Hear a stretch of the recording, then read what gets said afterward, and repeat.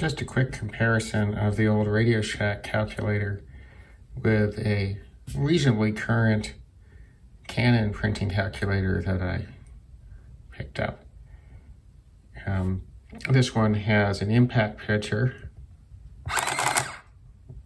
right, using ink sponges, I think. It has its ink source. Prints in 2 colors. I don't know if you can see that. Yeah, there. So you can see if your negatives are red, as one would expect on a financial calculator. This does taxes and stuff. This is actually pretty useful.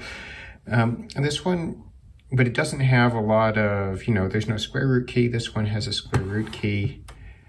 This one's more of a, enhanced 4-banger kind of calculator from the era, which is the early 80s, with a printing function. It does have the rounding function that you'd expect. It's got the number function, that goes across, right? And it gives you the totalizer, I guess. It's interesting what they've chosen to do and not do over the years. Obviously, this has gone bigger. I might have a look inside just to see what the mechanism looks like in a current one. This is impact. They both use, AA batteries. This uses 3, this uses 4. So I decided I couldn't help myself and had to have a look inside this Canon printing calculator just so I could see how it looks like compared to the old Radio Shack one.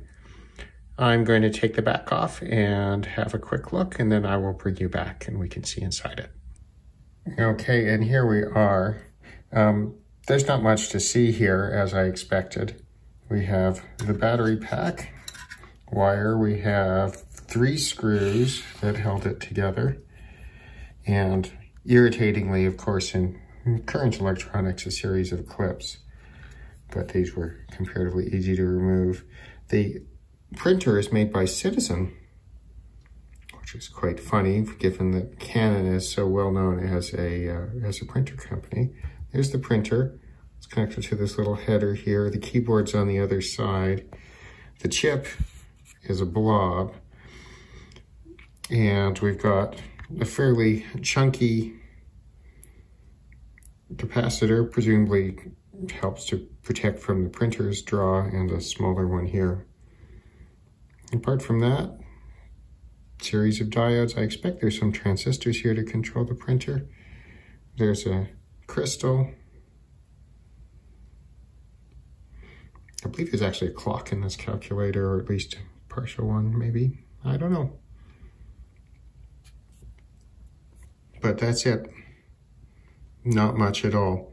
The real question was whether there would be some sort of general purpose microcontroller in here and possibly a controller chip for the printer, but it's clear that it's all handled by a single chip. And I expect there's nothing on the other side but the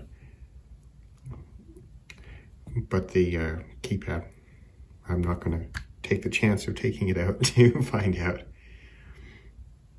Well, thanks for watching. I hope you enjoyed a little quick teardown of this. You can see how much simpler it is in some regards than the other calculator. Of course, they've got a little bit more space to work with too in this larger body.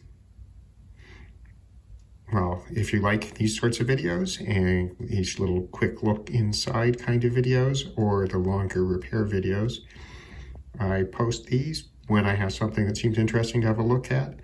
And I tend to post larger repair videos weekly or so, depending on what I have that I'm playing with at the time.